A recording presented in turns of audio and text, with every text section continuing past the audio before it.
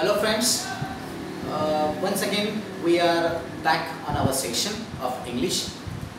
Today we are going to introduce a completely new one topic, that is of writing skills.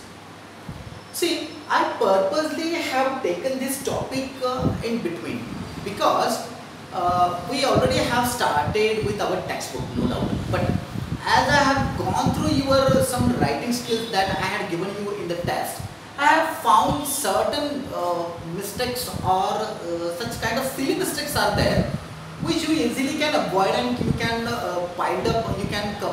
compile your writing write-up in a very decent and in a professional way. Here, for our 10th standard, there are totally 5 writing skills that you are going to deal with. Before this, you need to understand that writing professionally, writing very and precisely, precise writing is very important. You must be apt into that. Unless and until your formation of sentences, grammatical things, your structure of your writer, these all things are going to matter a lot. That's why it is very important to practice writing skills time and again, continuously is also very important. I am stressing this point again and again to practice. Practice, practice and practice. Only this can make you perfect. So today we are going to start with our first one lecture of writing skills, and into that we are going to see letter writing. Okay, friends, as you are aware about letter writing, you have been writing letters since many years, but still I have noted and found many mistakes in your writers. Here, there are good letters also. I am not saying that all are faulty. No, there are some good letters also. But surely we will be discussing when you will come back. But till now, let us discuss for letter writing, as there are 2 types of letters in English.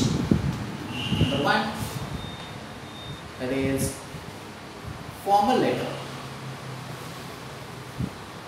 and B is informal.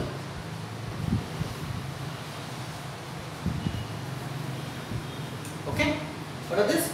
Formal letter and informal letter. In formal letter, we can include business letters, then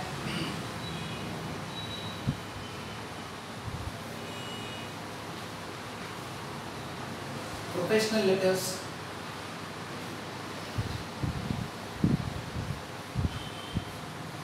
order.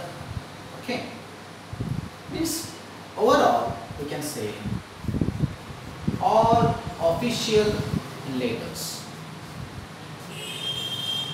These letters have a certain criteria or a format.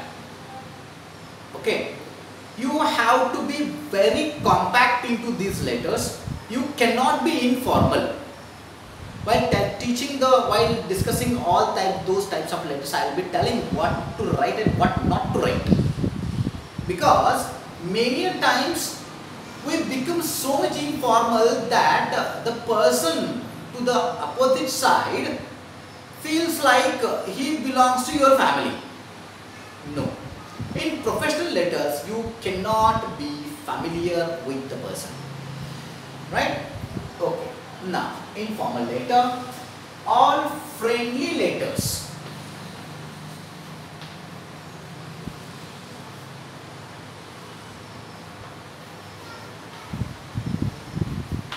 Means written to friends, parents, relatives,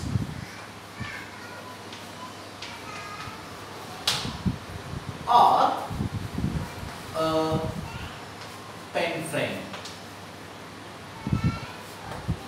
You might be knowing this concept, pen friend. Pen friend is a person whom you have not met, but you know each other with correspondence. Means by delivering, by sending the letters to each other. He might be from the same country or from other country, from the same state or from the other state, from the same district or from the other district. So these are the letters which are written or known as pen friend. Pen friend, letter to a pen friend, relatives, parents, friends, etc. All these letters are included into informal letters, and these are the formal letters. So kindly write these types in your notebook. Very important one thing. You have to place two notebooks, or you can make different parts also. Okay. So this part, one part will be devoted for your textual write-up, that is question answer that we are seeing. Second part will be for grammar. Okay, or you can, that's why I said you can place two notebooks, 100 pages, no problem.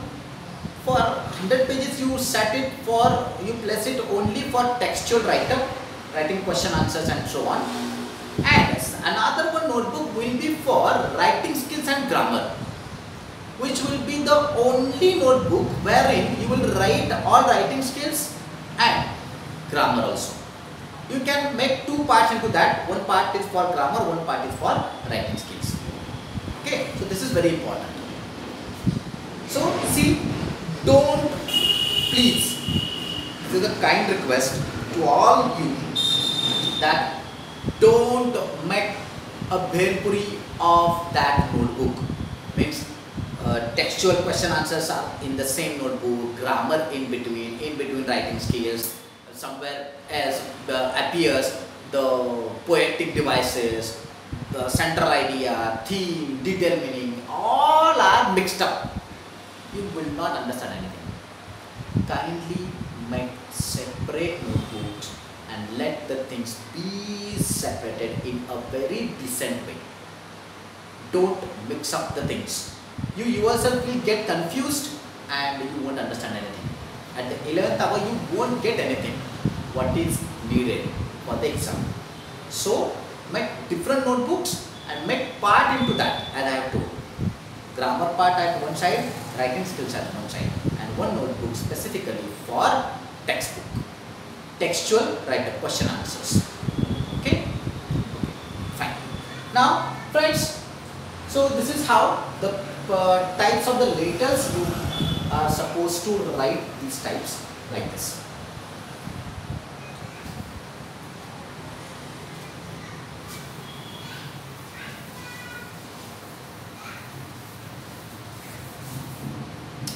First of all, I am going to give you the structure of both the letters, means formal as well as informal. Let us discuss first formal letter structure. I am erasing this.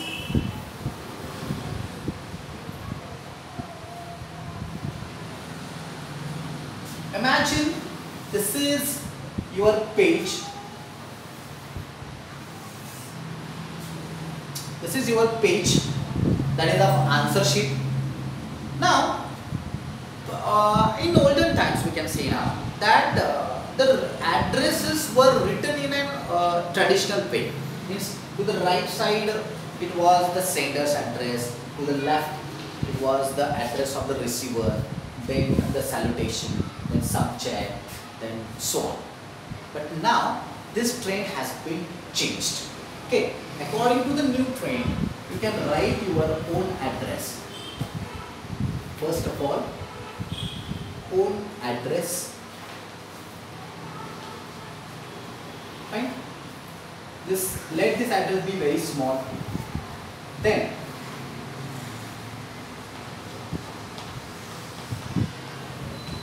the receiver's address. Okay, just behind this. Here you need to mention date also. Now, writing date is also very important. Now you cannot write simply into the digits. you have to place it in words just like this. So today is 7th June 2020. Write like this. Right? 7th June 2020. Okay. Now, this is the receiver's address. This address must be if the address is given in the question, then you can copy as it is. Otherwise, you have to make the address imaginary one. Right? Then don't write date here. No date in the receiver's address. Then after finishing this, you can leave one line over here also. Okay? Leave one line so that it will be separated. Then after this, here's salutation. Respected sir or madam. Write one of this, not both sir oblique madam. Don't write this. Either sir or madam. Then see, this is how the salutation will appear. After this address here, you will suppose this address has been finished over here. Just start one thing. Here you have to write the subject just at the end. Subject so and so, whatever it is. Then here salutation. Respected sir or madam. And start your subject making a para. Fine. Make the second one para. Finish your letter into these paras, 2 paras only. Okay. Once you are done, end it saying thanking you. Okay. And at the end, yours sincerely, like this. Yours sincerely. See what things we have seen. First of all, sender's address, that the person who is writing the letter. Second is the receiver's address to person who we are sending the letter. Third, it is subject. Underline it very properly, mention the subject very precisely. See, subject does not mean a full sentence, 2-3 lines. No, subject must be very precise, very short one and meaningful. It can be a phrase also. Suppose you are writing an application letter, so you can say simply application for so and so. Okay, like this.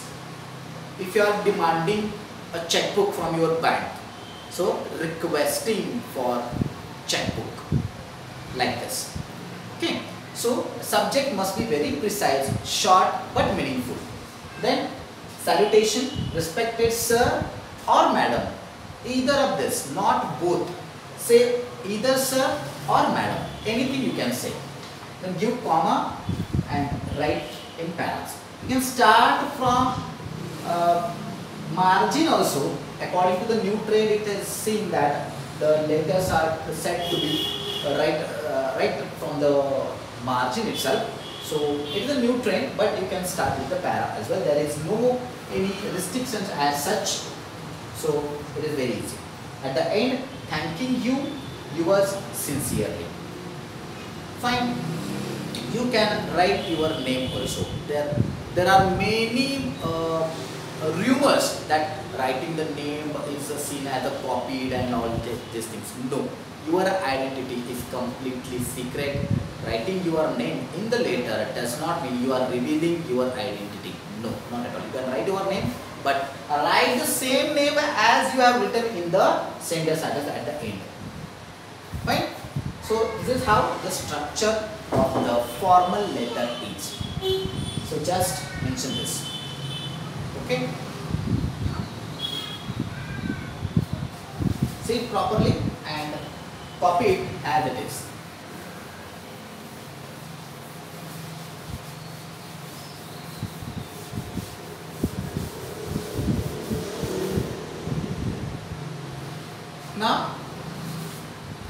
structure of informal letter.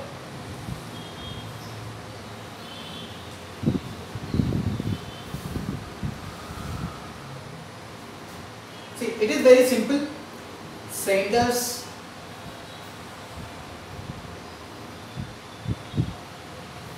address, then let this address be very short one, here date at the end. In the same way, 7 June 2020, finish your address, then dear. As this is the formal letter, so you can in salutation place dear. If you are writing a letter to your elder brother, elder sister, you can say dear D,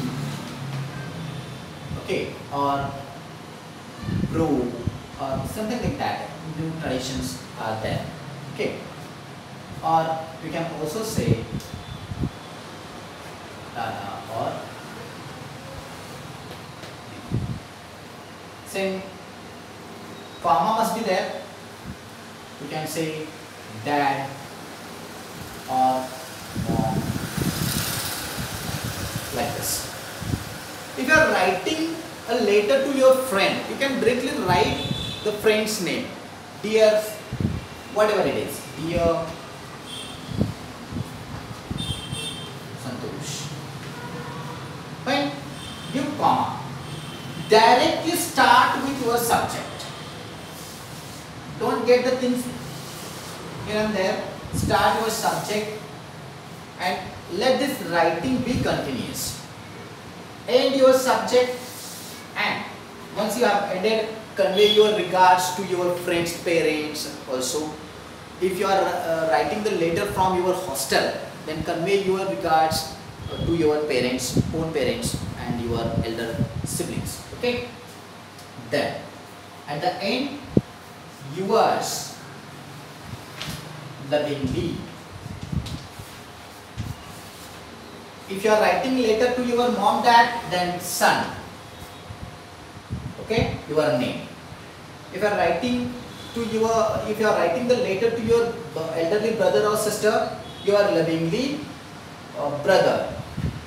Okay, or if your nickname, if you have any nickname, you can write that also. And sign. Sign means write just name, whatever you have mentioned in the sender's address. Okay, that's it. Okay, this is how the informal letter will appear. You can write in detail in informal, but not informal letter. This is the difference, basic difference. You have to be very professional into formal letters and unprofessional into these informal letters, because you are writing this letter to a person whom you know. Okay, that's why you can be very informal into that, but not in the formal letter. You cannot say, how are you sir, have you taken your lunch, like that. Such questions I have seen, such silly questions they do ask. Kindly do not do this, because professional letters must be professional only. Okay, fine. So write down this structure in your notebook. Just a simple outline you can draw. Okay, and as per the need, you can greet the person saying anything from this. Commas are very important. Then after that, you have to give full stop. Don't mention, don't forget this. Fine. So this is how the informal letter will appear. So make an outline of this one letter in your notebook. Okay, fine.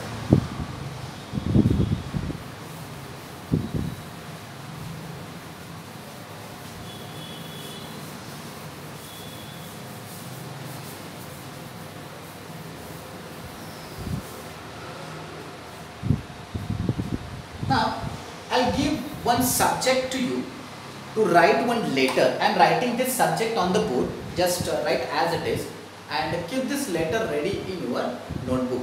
When I'll demand the notebooks, at that time you have to submit it. See, we are going to ask for the notebooks once we have done with few chapters from our textbook, and along with that notebook you have to submit this writing skill. Don't be in hurry. Let us complete some chapters from the text, and along with that completion you can submit this letter as well. Okay, so write down this subject.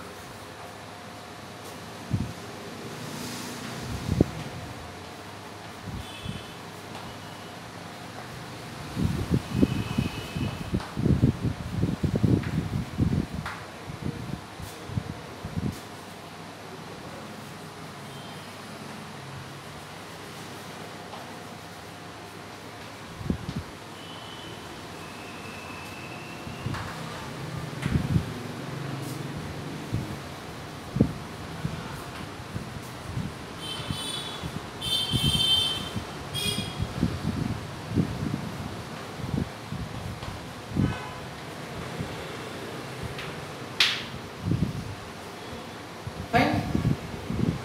Write a letter to your pen friend telling him or her about the Ganesh Chaturthi celebration in your city. Invite him or her for the same. So you have to give a detailed account how do you celebrate Ganesh Chaturthi in your city or in your home also, and you have to invite your pen friend. I have made very clear this concept, that is of pen friend. This is a person whom you are acquainted, whom you are familiar with, but both of you have not met physically ever. So you are just friend by the correspondence, and you have to tell the entire information about this celebration, and you have to invite him or her for that celebration as well to your home. Fine. So that's it for the this practice letter. This is definitely going to be an informal letter. Formal letter I'll give you next time, not an issue, but do complete it on time. Don't get the things piled up, don't keep it pending.